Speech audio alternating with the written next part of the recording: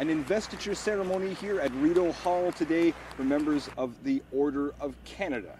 A long list of names, including 7 from the Ottawa area. Everyone, in fact, from the city of Ottawa, except for one who was from Chelsea. Among the famous names, longtime broadcaster, the Montreal Canadiens and CBC's Hockey Night in Canada, Dick Irvin was among those honored today. You know, I've got an old scrapbook at home of my father's playing career that is over 100 years old. And there was a headline in the Winnipeg Free Press in 1914 about an incident with a hockey game and a ruling, and my dad was involved, etc., etc. But it had a great big headline, not on the sports page, but on the front page. So that just, even then, that's 100 years ago, that hockey was that important in this country. And I guess we all are touched by it sooner or later. While Dick Irvin is certainly a household name in Ottawa, another one of the more famous inductees today has an even stronger tie to the city of Ottawa. Author Douglas Copeland was honored today. He is also the designer of the National Firefighters Memorial.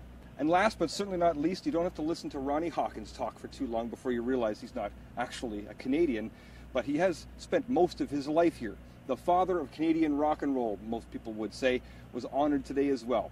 For his own material, as well as leading his band, the Hawks, who went on to become the band. Well, once we hit Canada, we found the promised land. That's all it was, man. We got up here, and that was the first year that the Honorable Tommy Douglas put in that, what, Medicare, is that what they called it up here? Yep. Well, boys, I told my band, I said, boys, we're in the promised land. How can you get this? This is wonderful. I don't ever want to leave. And so most of us didn't. I owe Canada everything, because we came up here at a time when the places I were playing in Memphis and around there, they were rough places, man. I mean, you had to show your razor and puke twice before they'd let you in, you know. So, but Canada we thought it was the opposite. We thought Canada was the wild country. At Rideau Hall, Doug Hempstead, Sun News.